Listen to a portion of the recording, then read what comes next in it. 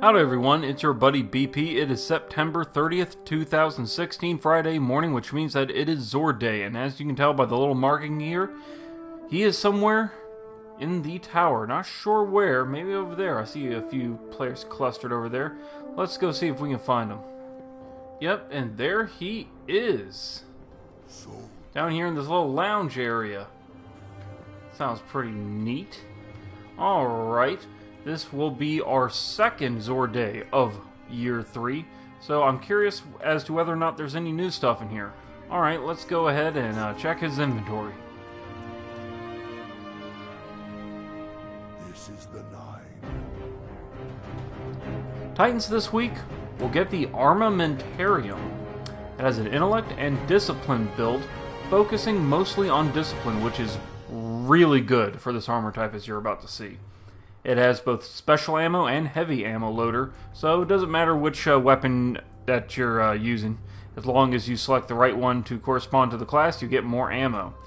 It has arc armor and arc recovery. Its exotic perk is and another thing. You get an additional grenade charge. What can I say? You get a bonus grenade. That's pretty much always useful. It's useful in PvE, it's useful in PvP. Whenever are you not going to want a bonus grenade? And it looks cool. Check it out. It used to be that you couldn't change it with your shader, but now you can, and it looks badass. It's a very cool looking exotic armor. It has tremendous utility. It's just great all around. It's one of the best exotics in the game, period, in my opinion. And now we have it at 350 defense, and with what I would say is a fantastic roll. Definitely grab yourself one of these. Hunters this week will get the sealed AHAMKARA's Grasps. It has an intellect and strength build, which is not bad. Its other perks include Switchblade, Momentum Transfer, Rocket Launcher Loader, and Sniper Rifle Loader. Its exotic perk is Nightmare Fuel. You gain an additional melee charge. Melee damage has a chance to automatically reload your primary weapon.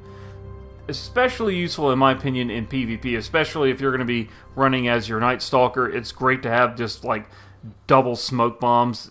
I mean, smoke bombs are just extremely useful. They're one of the best melee abilities in the game, but you don't have to necessarily use it with your Night Stalker. Of course, you can use it to get double Blink Strike or double Throwing Knives. Either of those are a great choice. But really, I think it best works with smoke bombs. This is fantastic for hunters. I think this is definitely one of the best hunter abilities, or rather hunter exotics in the game. I think hunters in general just have really strong melee abilities. So again, if you don't have one of these, definitely pick it up. And it does have a swell roll on it. It's very nice. Fits with the exotic mechanic very well. So yep, definitely go ahead and grab yourself one of these if you don't have them. Warlocks this week will get the VOIDFANG Vestments. It has a discipline and strength build. Its perks include scout rifle ammo, sniper rifle ammo, void armor, and solar burn defense. Its exotic perk is Hungering Void. Spawn with full grenade energy, and your Axiom Bolt grenades spawn an additional seeker.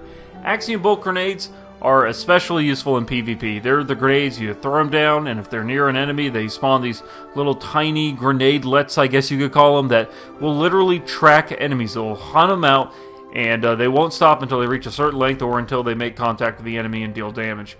It definitely won't kill an enemy at full health, but if you're just trying to chase an enemy or get them off a point, extremely useful. And you get a bonus seeker, which I guess is nice. But the really nice part is the fact that you can just spawn with full grenade energy, and that works across all subclasses. So let's say you're playing as your Sunsinger, and you're playing with the ability that gives you 2 grenades. It lets your grenade stack twice. That means every time you respawn, boom, you get not 1 but 2 grenades. Fantastic. Great exotic perk. I would say it best serves it in PvP than it does in PvE, but still, if you like playing your Warlock in PvP, this is a must-have. Our exotic weapon of the week is the MIDA multi-tool. Its perks include soft ballistics, CQB ballistics, and smart drift control. It has third eye, lightweight, quick draw, and field scout. Its exotic perk, MIDA multi-tool. This weapon boosts move speed and fires on a hair trigger. It seems like this weapon's never really gone out of style. It's always been a very popular weapon.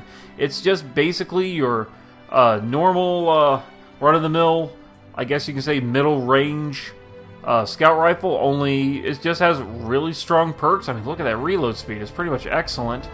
And, well, it fires extremely fast. And you get bonus movement speed, which is really nice for hunters, which are also already very quick as it is. Or it's really good for something like, say, your Striker Titan, if you're going to be using your shoulder charge, so you can close in on an enemy quicker. Tons of fun. It's got third eye, so it's easier to tell what's going on in your surroundings, even when you're aiming. It's just an all-around great weapon, both for PvE and PvP, though I will say it's much stronger in PvP than it is in PvE. If you love playing in the Crucible, everyone should have a MIDA multi-tool. It's just one of those fantastic weapons that everyone should have. Definitely grab this one. Legacy engrams are still a thing, apparently. And you can get one for 29 strange coins. They are for leg armor this time. Weapon ornaments. Heart of Gold. This is for the Truth. Not sure what it looks like. Sounds promising. And Iconoclast. And that is for the Invective. We have heavy ammo synths. 1 strange coin will net you a pack of 3. 3 of coins. You get a pack of 5 for 7 strange coins. And glass needles.